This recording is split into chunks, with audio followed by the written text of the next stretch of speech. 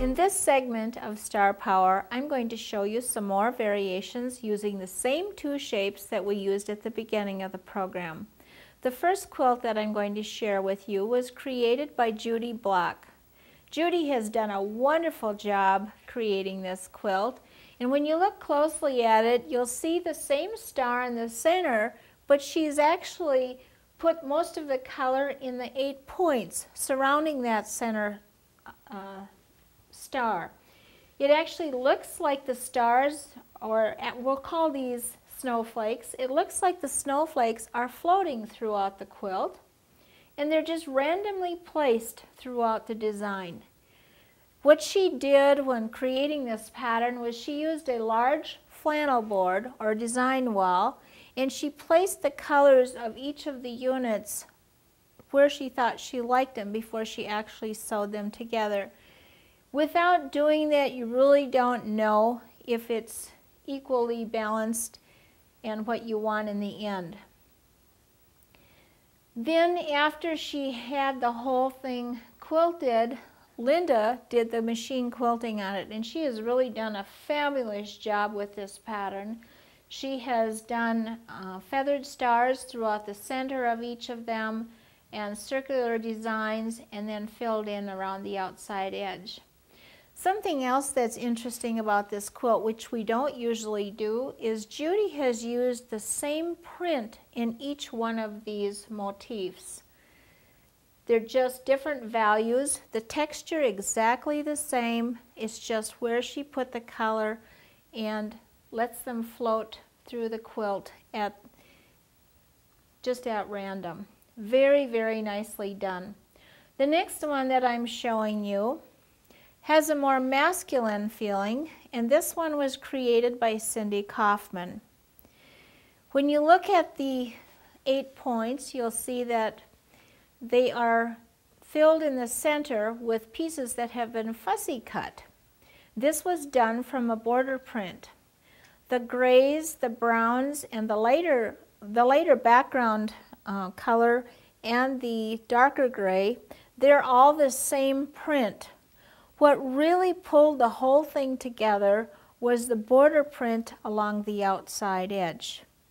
A great, great way to use the same shapes and create a different design. When you look at the fabric on the cutting board, you'll see that it's a border print. It looks very different when you buy it off of the bolt. But what's so fun about this fabric is that you can move the template around and select the part of that fabric that you want to cut around, and then you'll get different designs. You can turn it to the side and get even some more designs. When you're all done cutting, you're going to have holes like this throughout the quilt. So let's see what we can do to find a really pretty one here. I'll show you how fun it can be. I think I'll take one right there, and we will, it's very important again, the fact that they're transparent so I can read what's going on underneath, and the grips on top, again, make it easy so that it doesn't move around when I'm cutting. Make sure we've cut all the way around, and on this side we'll finish off the cut, and that's our first shape. Now we're going to go up and find that same piece of fabric, and here's how I do that. I will place this one on top of the template, and I'll move it along until I find that exact place in the fabric. Maybe I was wasting too much there. There it is, right there. That's exactly where I cut the first one. Now that I have the placement right, we'll move it down a little bit so it's easier for me to cut. I'll remove this from the top and I'll cut around the second one. It does take longer to fussy cut, but it's really worthwhile after you've done so.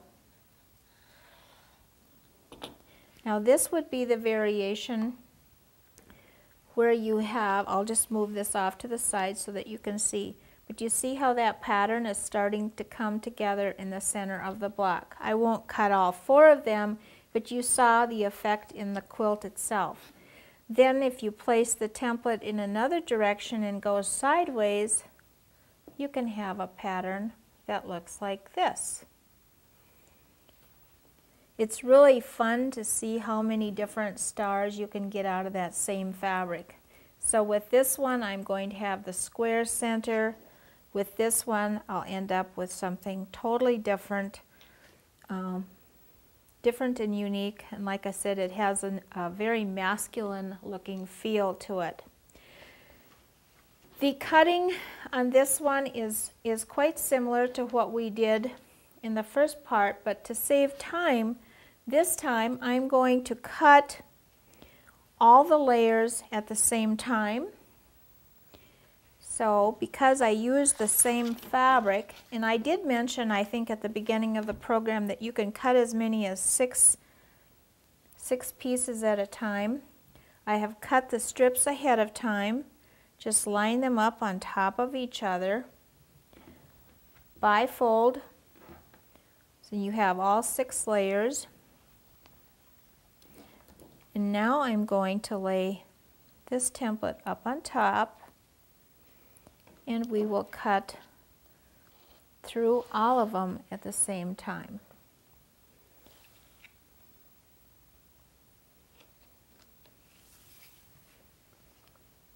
I like to spin the board around, it just makes it easier to work with. There, now we have all the different pieces, but that's how easy it is to do the cutting. And then we would just continue cutting more pieces until we had everything that we need.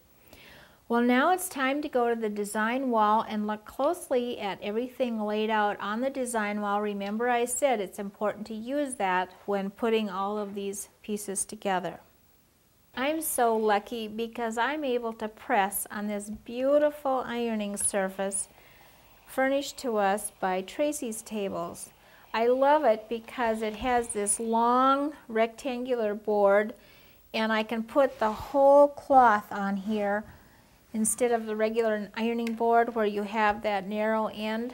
I'm able to get to the whole surface. I can work from any side of the table, and I can store all of my extra things in the drawer that comes with it. It's great for holding threads and all of the extra things that you need in the sewing room. I'm standing in front of the design wall that I like to work at. In fact, it is impossible for me to do this pattern without having one of these at my side. As you can see, I have all of the quilt laid out in progress. The bottom of the quilt, you'll see a jagged edge along the bottom, and that's going to be trimmed off when we get all of the rows together. And then I've worked my way up as I've sewed the blocks together. Here we have an individual block ready to go on. Going up a little farther, I'll show you how we can put the individual blocks in place. This is related right in here. You see how you have to make sure that they connect in the right place. And then this is your outside block that connects right in here. Again, that jagged edge that goes along the outside edge. The next one that's going to fit in here, actually I probably have the wrong one, but we'll see. We'll turn them around and, oh, there it is. There's the right one. You see how that's starting to come together? And then this one would fit into here. Notice here how this star has this design. This one is going in this direction around. And the one down in here, remember when I was fussy cutting how you could move it around? This one has a totally different look. And again, there's one over here that has still a different look. All of the stars in this quilt are different because of the fussy cutting. Over here I have a star in progress. The center star is sewn together. I have left the 1/4 inch open along the outside edge. Already made the units ready to go on, and here's another one ready to go. Then towards the top I have the last row ready to go on when I get to that point. After all of the rows are connected together, then I take the ruler, line it up with the outside edge along here, and I make sure that the 1/4 inch line on the ruler matches the point of each of these, and then I'll trim this off to straighten the outside edge. And I'll do that on all of the sections that are around the quilt to straighten the outside edge. I don't think that it's necessary for me to show you how to actually construct this part of the star because I did it in the beginning of the program. The process for making them is exactly the same. It's just that the layout is different. You have to really pay attention to where your color placement is. Like in this block you have the two browns in this corner. Here you have a brown and a gray, two shades of gray, and here you have a dark brown and a dark gray. So you have to kind of make note of that as you're putting it together. And by taking them off here, going to the machine, back and forth, it's really easy to keep track of your pieces. The finishing touches on this particular quilt are a little bit different than the one that Cindy Kaufman did. You'll see that in the open area here, I have simply followed with my home machine, the Quattro, and I have stitched 1/4 inch from the edge. And this you can do on your own. You don't have to have a long arm to do it if that's the way you choose to go. In the center here I have quilted 1/4 inch from the edge, just like on the other ones, doing a continuous line crazy 8, and then focused on the diamond and stitched 1/4 inch from the edge of those. In the last part of Star Power, I would like to show you some little tricks on how to make the table topper, which we showed you in the beginning of the program, designed by Judy Block. This one has just 2 colors in the pattern. Down here on the table you'll see that I've added a 3rd color to the design. It's stepped out so that you can see how easy it goes together. Here I have sewn this row together, and up here you'll see that I have partial pieces put together. Off to the left here you'll see that I have a real strange looking block, and that's the cut. In the book it shows you exactly how to get a block that looks like this. The sewing technique is the same, it's just the order in which you put them together. Here's your completed block. If I were to lay this on top of here, it's exactly the same. I have just left this part of it out. So that's the section that goes here. And then over here I have it stepped out so that you can see the completed corner unit here and the 2 side units. Notice how these 2 are a mirror image of each other. On this one you have the gold on this side. If I were to flip these over, you'll see that it truly is a mirror image of each other. Again, using the design wall to put it together is very helpful.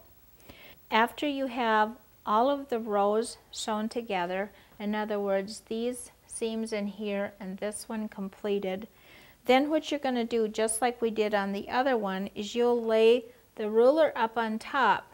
Now this time you're going to go across the middle here and trim this section off and this section, making sure that you keep your 1/4 inch here and the 1/4 inch there, and then remove that, and that's how you will get the completed octagon shape for a really nice table topper using 2 3 colors or whatever you create with your own ideas. I sure hope you've been inspired to go on and create your own star power patterns.